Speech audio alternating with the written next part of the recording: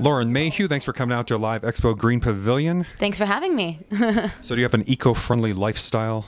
You know what? I try to be as eco-friendly as I can. I try to recycle. I try to use less water. Actually, I think my most creative way is for Christmas I got a plastic mug, like a reusable. It looks like a coffee bean or a Starbucks cup, but it's not, and I can reuse it. So I just bring it there, and they actually give you I think it's like a 5 or 10% discount at Starbucks if you don't. Really? Yeah, if you don't get a cup there, if you bring your own cup. So save the environment and save some money at the same time. Exactly. It's a win-win. So what are you up to here at Sundance? Mainly my music stuff this year. I had my CDs and a bunch of the luxury and celebrity gift bags at the OK Magazine party last night. So that was really cool, and did some question and answers and stuff like that. And besides that, enjoying myself. What kind of music do you do? It's like rock music mixed with dance electronic music. So I've licensed my music to a bunch of film and TV shows. So you can check it out on The Hills, on MTV, or on Keeping with the Kardashians, or on any Universal or Line film. Yeah.